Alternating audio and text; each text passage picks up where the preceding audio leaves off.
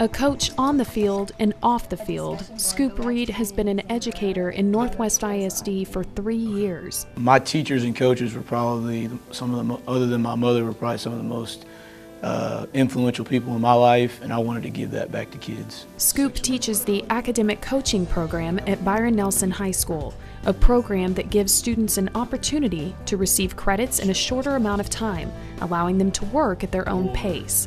Take Carlos, for example. Ever since the counselor talked to me and told me I was on the minimum plan, and that really boosted me, that encouraged me to do better. Students like Carlos are working on core classes, and some are working on dual credit opportunities, achieving college credit while in high school. I firmly believe that with people, and especially students in general, they have to decide that they want to be successful. Carlos says Coach Reed made a difference and pushed him toward a successful path.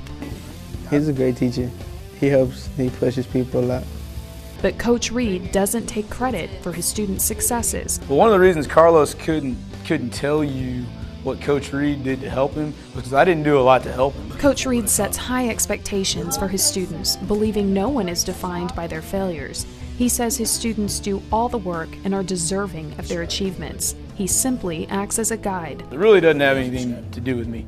I come in here, I set an expectation, I set a goal and a vision for what I'd like it to be, and the kids that want to be successful are successful. Coach Reed is preparing students at Byron Nelson High School for the real world, for college, and for work, so they may achieve personal success in life. After high school, I want to go TCC to get my basics, and I want to I want to go to Baylor. And the dream of going to college is now a reality for Carlos, a student who receives support and encouragement from his teacher to raise the bar and achieve his dreams.